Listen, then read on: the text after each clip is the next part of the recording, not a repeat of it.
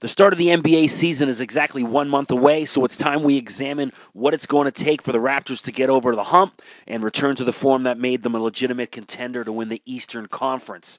Here are 5 keys to the Raptors' success in the upcoming NBA season. Number 1.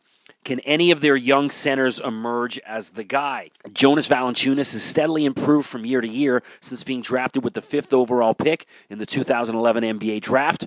Last season, he had a career high with rebounds with 9.5 per game, and he's been pretty consistent with his scoring by averaging between 11.3 and 12.8 points per game over the past 4 years. However, his name continues to be thrown around in trade rumors, and there is a sense that the Raptors have been expecting more of the 7-foot Lithuanian over the past few years. There'll be an opportunity available for one of the other young centers to show that perhaps he can be the guy and chip away at some of Valanciunas' minutes. Lucas Nogueira's there, Jakob Poeltl's entering his second season, and the Raptors also picked up undrafted rookie free agent Kennedy Meeks, who won the NCAA championship at North Carolina, and he's going to get a shot to perhaps prove that maybe he's the guy.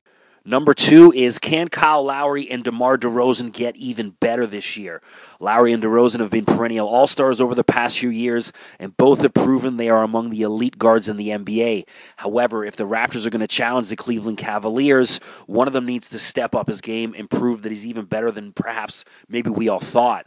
Lowry missed 21 games in a row due to injury last year down the stretch, and so it's imperative that he return to the form that he's shown in the past as a Raptor. These two guys have put the franchise on their back over the past few years, but they're going to have to absorb even more weight on their shoulders if they're going to get past LeBron and the Cavs. The third key for the Raptors is that one of these young guards has to emerge. In order for Lowry and DeRozan to get better, they're going to need some help. One of the young guards needs to emerge as a legitimate offensive threat to allow Dwayne Casey to manage the minutes of Lowry and DeRozan so they can be fresh for the second half of the season and into the playoffs. We've been hearing for some time now that both Norman Powell and DeLon Wright have been ready to emerge as full-time NBA players. Well, now is as good a time as ever to show it.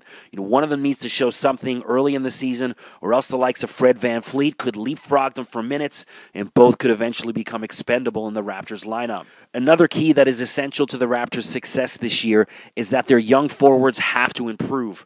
Pascal Siakam looks the part of a legitimate NBA power forward. I've written about him extensively since his days at New Mexico State, and he looks like he's ready for a breakout season with the Raptors, and the same can be said for Jakob Poeltl. If they can both just be a little bit better this year, it'll put the Raptors in a much better position.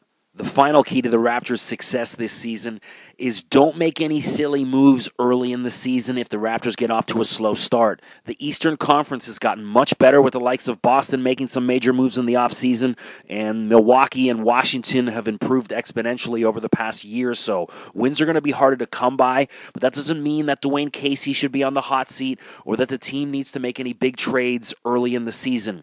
This is a pivotal year for the Raptors franchise, and any sudden movement prior to the All-Star break could disrupt the chemistry of the team and turn this into a rebuilding year. The Raptors need to stand pat with what they have, and that includes their head coach, and perhaps look to tinker around the trade deadline and add a key piece heading into the playoffs. Thanks for listening. I'm Chris McKee. Don't forget to check me out on Twitter at Mr. McKee.